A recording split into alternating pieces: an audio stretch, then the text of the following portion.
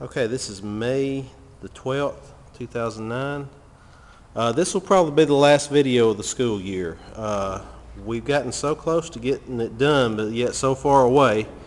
We've just run out of school year. We only have about a week and a half left in the school year here, and that time is going to be spent reviewing and cleaning the shop up and that type of thing. So I'll just show you what we've gotten accomplished up to this point.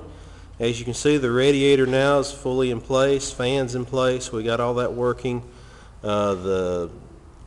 Everything has pretty much found itself a home with the exception of the ECU. I'm thinking I'm just going to have to probably wrap some insulation around that, a good bit of it, and then just strap it down somewhere. If any of y'all out there may have a better suggestion, I'm open for it. I really don't like that idea. But the wires cannot be extended because when you extend the wires going to your ECU, you change the resistance and then throwing everything else off. So that's really not an option. I wish I could just put it somewhere totally different, but that's just where the wiring harness wound up putting it at. As you can see, everything else is in place.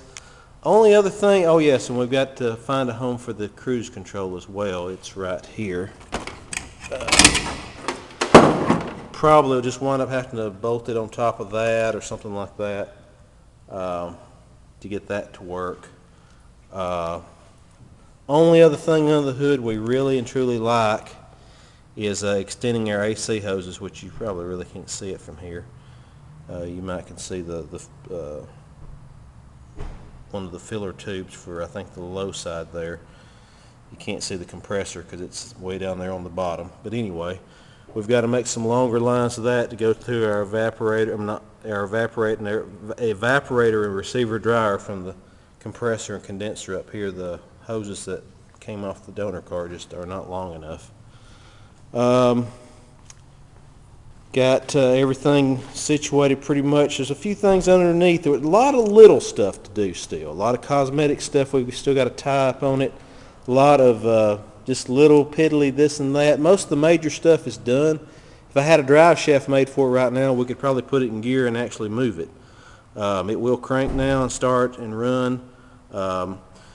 The steering column and gauge cluster is now in place. We just haven't made the wood trim to go around it. We've still got to make a way to hold our headlight switch up, which, by the way, you can turn this on now.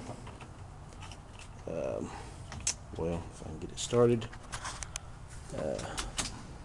And as you can see on that other car, headlights are working now. Got all exterior lights working. And what's so cool is now it's on automatic. I don't know if we really got time to wait for it to go off, but they will automatically go off now with a timer because it's got the Crown Vic switch and all in it. It's pretty cool. I can't wait till when we get this thing running and drive to a parking lot at night at the store somewhere, and people tell me that I've left my lights on, and I can say, no, it's got automatic headlights, and they see this old truck. I know I'm probably going to get some confused looks there. But the other major thing we got done was we have got the 8.8 rear end in place now. We had to buy some pads, spring pads, and have them, our welding shop weld them and the shock mounts in place. But all that's together now. As you can see, there's still a few little lines and wires hanging down. We'll have to, that's some of the little piddly stuff I said we're still going to have to work on and fix. But anyway, so she's sitting about the way it should now. The front and rear wheels look a lot more even now that we've swapped that rear end out and put that 8.8. But now, because of this, we're going to have a drive shaft made. So I'm going to have to find and as you can see, the lights did go off, although you didn't get to see them go off, but they went off by themselves. I'm weird that way. I think just stuff like that's cool to me. But a lot of cosmetic stuff. We've got the retractable 3-point seat belts in place also out of the donor car.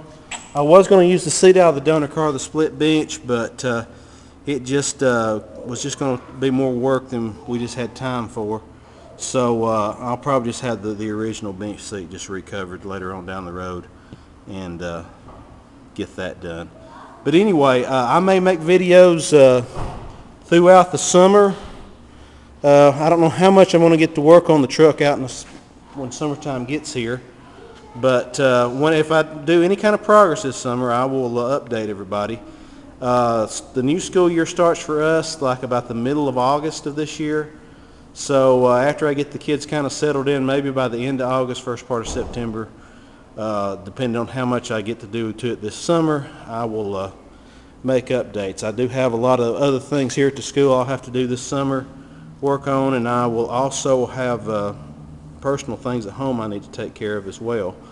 So I don't know exactly how much I'm going to get to work on it. As you can see, it's a lot of just the wires. It still looks like a spaghetti of wires. I need to get wire ties and looms to kind of neaten that up a little bit so it'll look a little neater underneath everything. But I'm going to leave you with cranking the truck up and letting you hear it. And y'all have a good summer. And like I said, maybe I'll get to make a couple this summer, and if I get a little progress done. And we will see you later.